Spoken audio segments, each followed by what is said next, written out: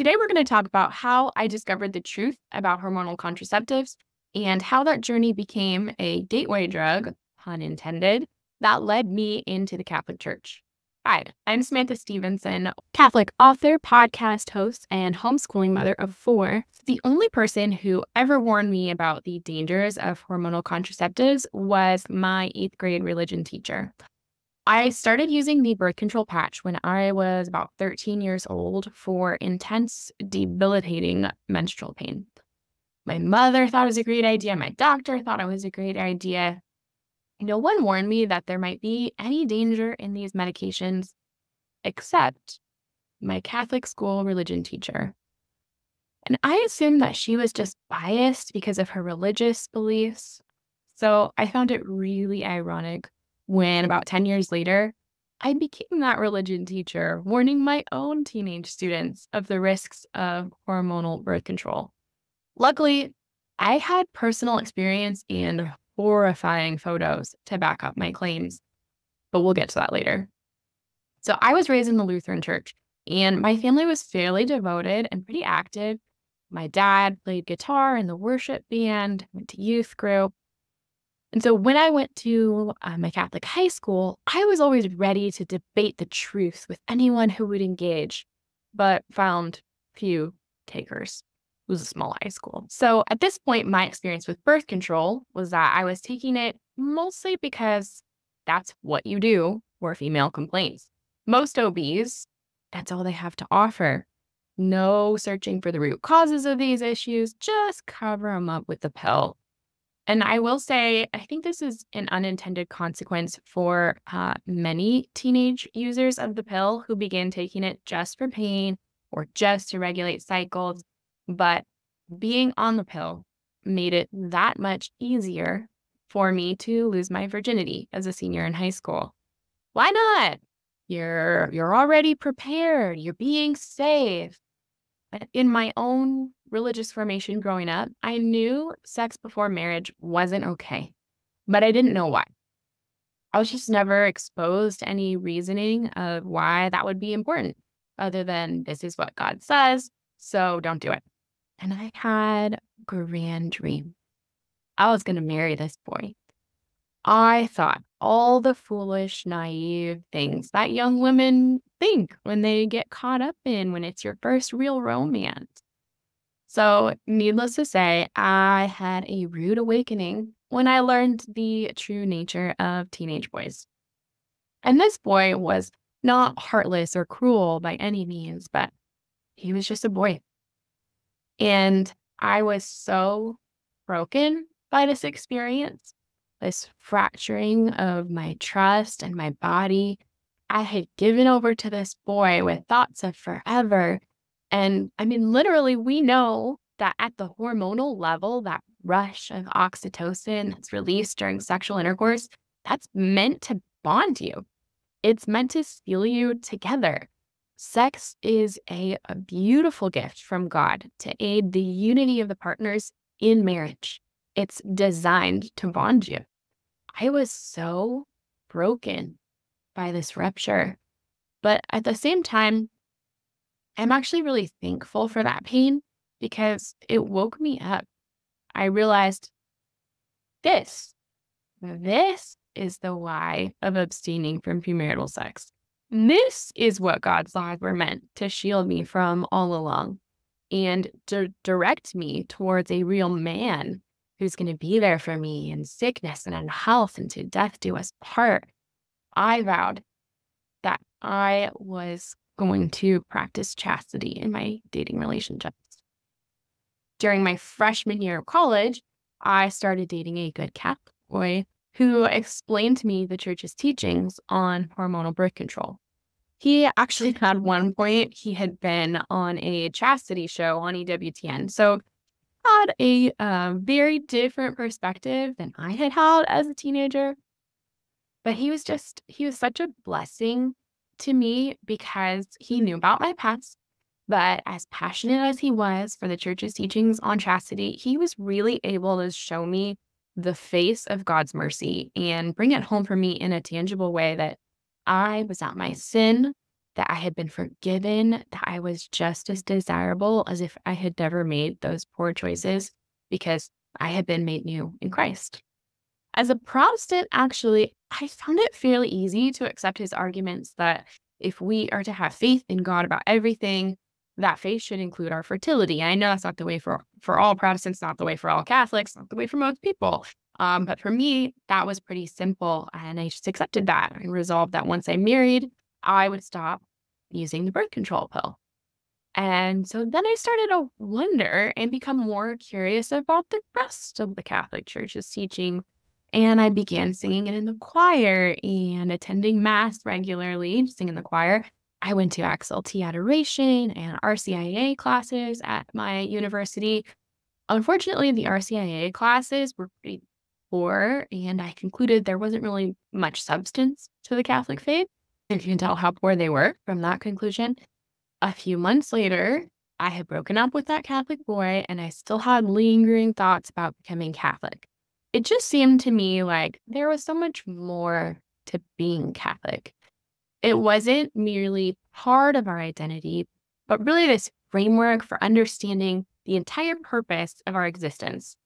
So I fell into a group of really zealous, life team formed campus ministry students. They wore t-shirts that said things like the cafeteria is closed and Joseph Ratzinger fan club. They knew their faith and they loved it. So one day, one of these students takes me to the cafeteria, sits me down, the Bible in one hand. He says, "Okay, what are your objections?" And for 3 hours, he talked me through the biblical citations for every objection I had to Catholic doctrine. Then he took me to the library, pulling books off the shelves, helped form me in my intellectual understanding of the Catholic faith. At the time, I didn't know this, but he ended up going back to his roommate and he said, "I just met the girl you're going to marry." And he ended up telling that story in his best man speech at our wedding. Anyway, what finally sealed the deal for me was actually reading Realm Sweet Home by Scott Hahn and his wife, Kimberly.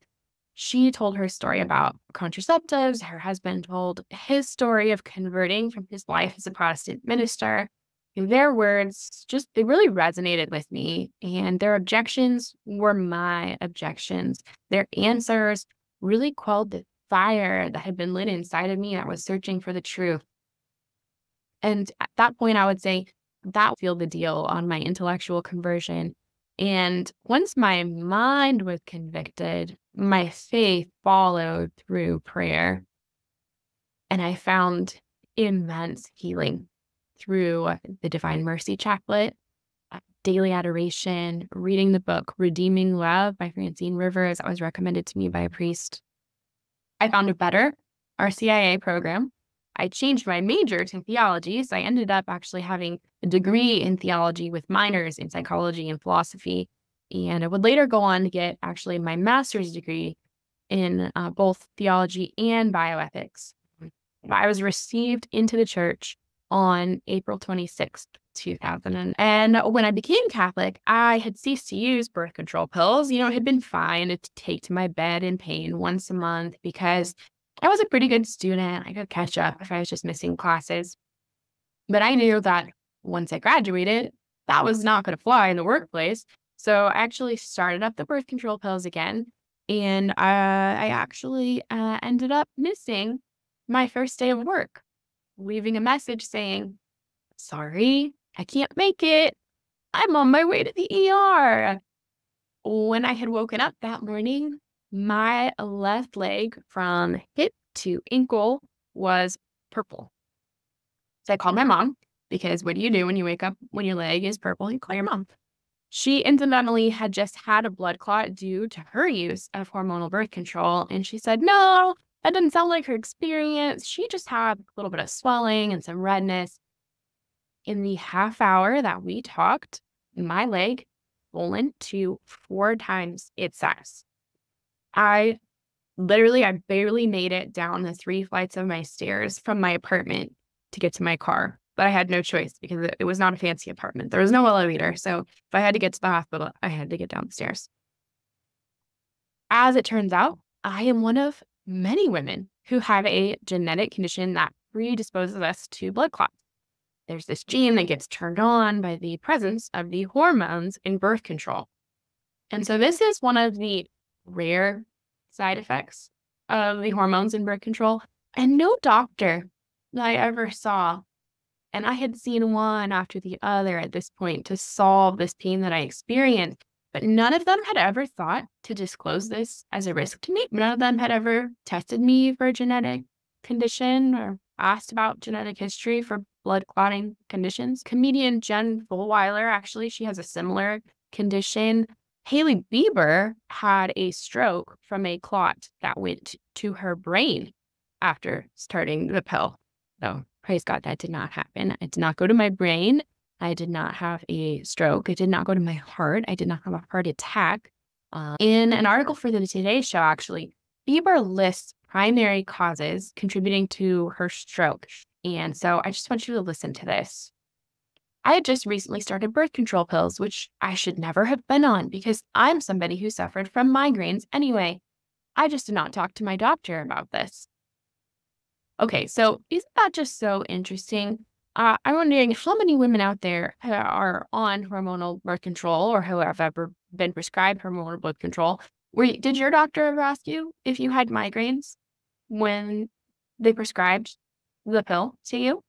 Because no doctor ever asked me at 13 if I had migraines, and yet somehow that's this marker that if you have migraines, if you have headaches, you might have a stroke from this medication, and you might die from that. But I find it really interesting that she says it like that. I did not talk to my doctor about this. She literally ended up with a clot damaging her brain, and somehow that's her fault. Oh, I didn't disclose the right information to my doctor. Therefore, somehow it's acceptable that I was prescribed these drugs that gave me brain damage and could have killed me. Why are we thinking about these medications like that? How do we get to the point where somebody prescribes you something that causes a stroke and you think, oh, well, it must have been my fault? In 2011, actually, law student Erica Langhart did die from her use of maneuvering. These are not isolated cases by any means. We're supposed to buy the line that these side effects are rare. Actually, no. The history of birth control is a history of damaging women. It is absolutely scandalous how many Puerto Rican women died in early clinical trials of these drugs, but they kept going. Clinical trials of male contraceptives have failed because too many participants drop out due to side effects like headache, acne, low sex drive. Women, this is so important. It's okay if you die for this. Men, headache, little blemish, I'm out. If you look at the numbers, over 1 million American women are suffering today. So that's not the whole world. That's just the United States from one or more serious medical conditions as a result of their use of hormonal birth control. When I think of numbers, I don't know about you, but 1 million does not sound rare to me. Certainly not rare enough that these risks are not disclosed. So let me just read some of them to you. Breast cancer, blood clot, and other cardiovascular risks, cervical cancer, osteoporosis, autoimmune diseases, female sexual dysfunction, depression, anxiety, and other mood disorders, and even suicide. In particular, the Depo-Provera birth control shot is known to increase a woman's risk of contracting human immunodeficiency virus, HIV, the virus that causes acquired immunodeficiency syndrome, AIDS. If that's unacceptable to you and you want to do something to move the needle, the organization Natural Womanhood, which is where this list is from, is petitioning the FDA to mandate accountability for these pharmaceutical companies. And if you want to include your signature, you can head over to their website. I will link it in the show notes, and you can also head over there to see this data for yourself. But I digress. Why was I on my way to the emergency room. Well, I was suffering a life-threatening DVT. So whereas my mother, what she was describing, she had experienced a superficial clot, right? Little blood, little swelling, little redness, little swelling. I had a deep vein thrombosis. So my entire vein from my hip to my ankle was completely clotted. All the blood was flowing in, none of it was flowing out. So I ended up undergoing several surgeries and anticoagulation therapy for months to correct this injury. I'm going to say a year after that, I was engaged, and I began monitoring my cycle in preparation for marriage. And we used a natural family planning method called Creighton. It has a medical component to it called NAPRO, or natural reproductive technology. So get this, 13 years old. At this point, I'm getting engaged. I was 23. So for 10 years, I had been going to doctors and pill. Oh, now we discover you can't take the pill because it kill you. So what are you going to do for your pain? They prescribed me narcotics. But after just a few cycles with my NAPRO doctor, she was able to diagnose the problem, the underlying cause of my period pain by glancing at my Creighton chart. I have endometriosis, and she could tell that by looking at the signs from my cycle. And so I quickly had a laparoscopy to fix the condition. Still have pain, but I have never been unable to cope, dependent on narcotics or any of the other challenges I faced from the time I was a teen for 10 years, seeing doctor after doctor. And actually, since switching to the paleo diet for my autoimmune condition, my pain from my endometriosis is down to almost zero. And I have actually always wondered why women experience such a high rate of autoimmunity, and particularly Hashimoto's hypothyroidism, which is what I have. I'm not a doctor. This is my life. This is not medical advice. But I do wonder, since autoimmunity is caused partly by the abundance of toxins in our environment, I do wonder if the standard of care for all OB complaints is to pump a generation of women full of these chemicals that they don't need, that are actually classified by the WHO as class 1 carcinogens. I do wonder if that might account for the drastically increased rate of women affected when compared to men with these autoimmune disorders. And actually looking at the data from Natural Womanhood, it appears that there is evidence to suggest that these are real harms. And the FDA needs to be doing much more to inform women and the medical establishment of the stunning level of risk women are being subjected to without informed consent, without their knowledge. And even in the midst of all of that, I have so much hope going forward for this generation of women. This is a generation of women ready to say no to the establishment, ready to say no to big pharma, no to a culture that tells them to give their bodies up for love, not even for love, for cheap imitation love. It's completely counterfeit. They are really waking up to the poisonous effects of birth control in our bodies, in our society.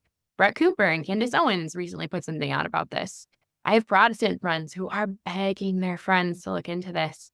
My friend Rachel over at the To Grow Good podcast, which is an awesome podcast of conversion stories, she had her own conversion, waking up to the truth of contraception. And when people get to that point, when they are ready to dig deeper, they start asking, who's been warning us about this all along? Who has been the only consistent source of opposition to contraception since its invention? And it leads them to the church. It leads them to Jesus, if they didn't already know him. Or if they did, like me, it leads them to the truth of the church Jesus founded, and in deeper communion with him and deeper understanding of our purpose. Ultimately, what I discovered in the church was her wisdom. She is not punitive. When she says no to these practices, it is not to keep something good away from us. That was the original lie of the garden, that God is withholding something good from us. When we refer to the church as our mother, like any good mother, she wants what's best for us. So whether it's premarital sex, contraception, or IVF and surrogacy, she's not holding out on us when she says no. These guidelines are to free us for a good that is better than anything we would have imagined for ourselves. So that is what I do now. That's why I wrote the book, Reclaiming Motherhood from a Culture Gone Mad, and share on this podcast, Brave New Us, and through my Substack newsletter to wake people up to the dystopia we are creating by allowing the proliferation of these technologies that are changing and shifting our human future. If you want to be a part of that, you want to help me and our team make this happen, you can, of course, subscribe to the podcast everywhere. On YouTube, you can join the email newsletter for exclusive content at faithandbioethics.com. Whether it is by offering your financial support or just raising awareness of these issues, if you feel called to act on these issues, we would love to be just one of the many ways that God is using you to bless his kingdom. Thank you, and God bless.